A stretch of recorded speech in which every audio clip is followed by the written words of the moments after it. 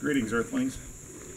A little video here talking about something very silly, seemingly, but important.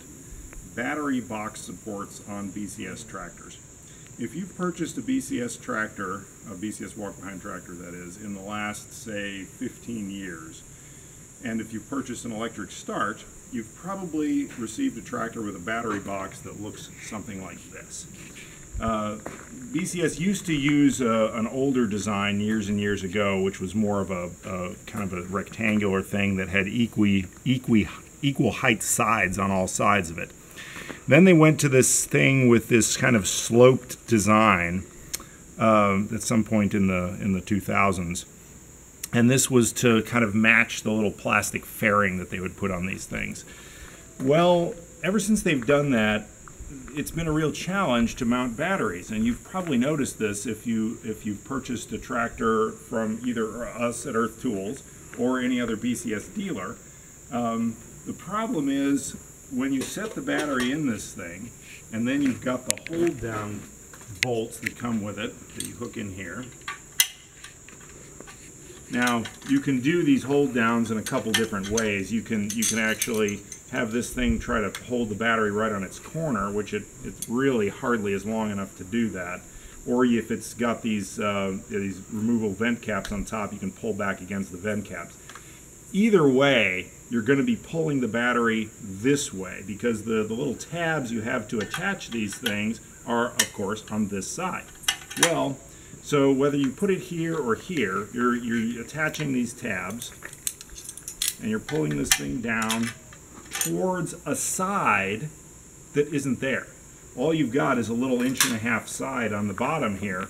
So what happens is when you try to tighten this down, regardless of what position you've got this thing in, it will try to rock the battery over, and it just wants to flip the thing right out of the battery holder. And as you can see, if you continued cranking it, you could actually dump the battery over at a 45-degree angle. In fact, we've had customers who've experienced the unfortunate event of having their battery tightened in there just so it's like at the tipping point and then hitting a big bump with the tractor driving out in a field, and the battery actually flips and if the terminals touch something, they can spark or acid can come out.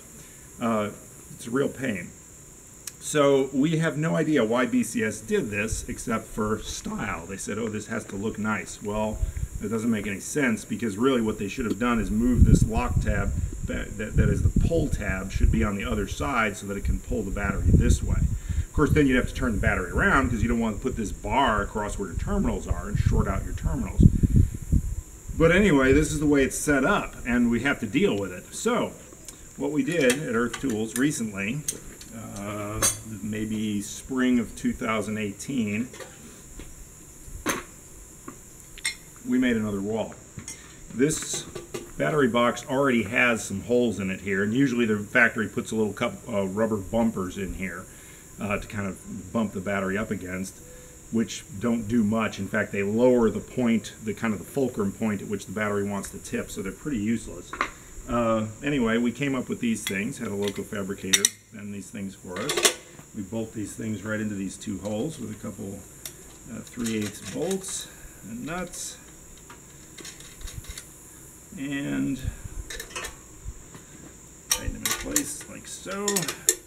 The battery boxes are shock mounted, some of them by rubber on the bottom, so it's moving naturally, it's not loose. Drop the battery back in, and now when we tighten this thing down, we will actually tighten it against something that is substantial.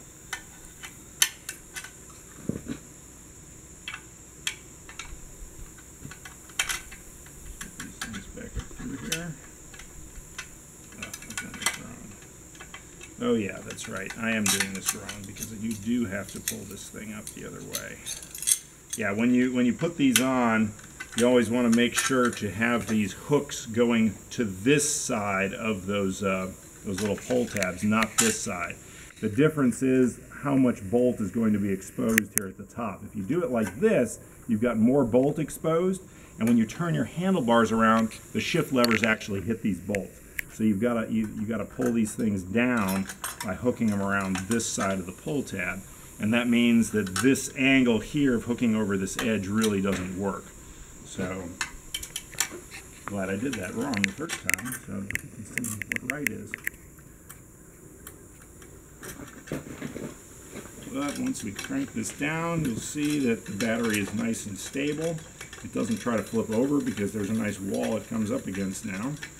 And if you'd like to purchase one of these things for your walk-behind tractor, with this style of battery box, we do have them available separately at Earth Tools here. We are now installing them on all new tractors starting sometime in the spring of 2018. That is, all new BCS tractors with electric start are getting this thing at no additional charge from us.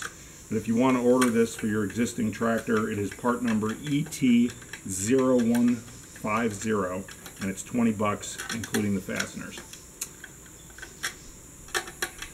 There we go.